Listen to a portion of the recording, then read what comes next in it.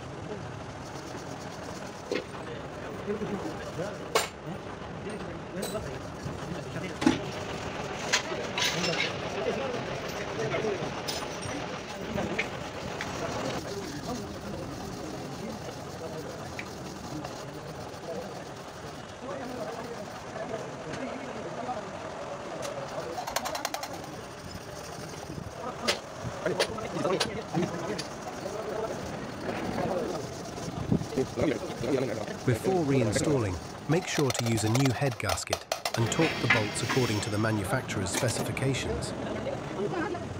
Follow the correct tightening sequence to avoid damaging the head again. After reassembly, check coolant levels, oil, and test run the engine. And that's how you resurface a diesel engine head properly. This process helps restore engine performance, improve reliability, and prevent future breakdowns. If you found this video helpful, please like, comment, and subscribe to Mechanic Skills FFC for more real workshop builds and repair guides. Thanks for watching.